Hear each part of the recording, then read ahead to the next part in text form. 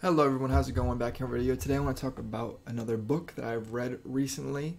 So I do all types of stuff on this channel, as you guys know. I do crypto and finance and all that stuff too, but just general, what am I doing, what am I reading, well-being and stuff. And it's important to read in your everyday life, so this is something I have been reading as of late and finished. A Little History of the World by E.H. Gombrich. He is Austrian, I believe. Yes, Austrian. He born in 1909, died in 2001. So you can see he lived in a very, very turbulent time. And he's a very famous art historian. More specifically, he wrote The Story of Art. So another famous book by him. I might give it a try.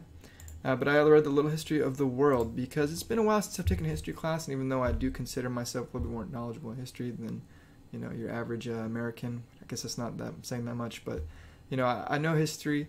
I wanted a refresher and an easy read. So this is meant for children. I think it was originally written in German, and it wasn't translated actually until towards the end of his life. Even though he wrote most of his works in English, this one just happened to be in German.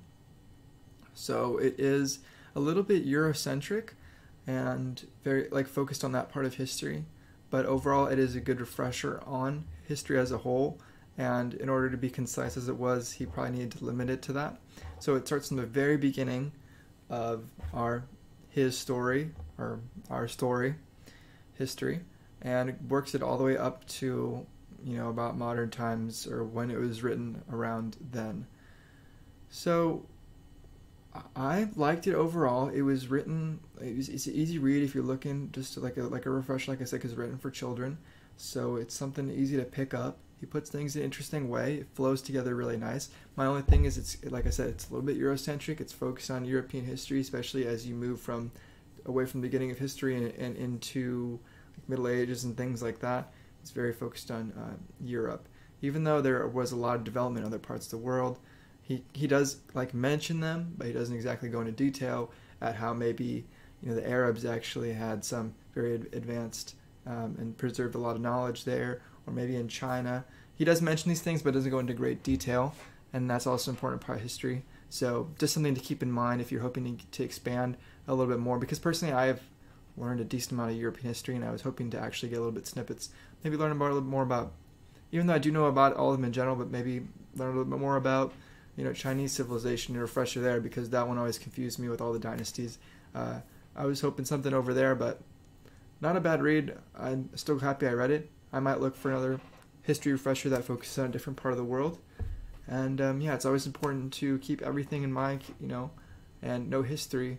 There's a lot of things and dumb things, and you can see cycles, the massive cycles that go through history of, let's focus on knowledge, and then you can see just gradual decline, and things decline slowly, guys, and you don't even realize it, and all of a sudden, 100 years later, it's like you're in a different period of time where the knowledge is hidden, or you cannot express yourself anymore. And it's interesting seeing how those things have cycled throughout history, and to be kind of aware and kind of think about where we are in that cycle of broad perspective. So I hope you enjoyed that short little review.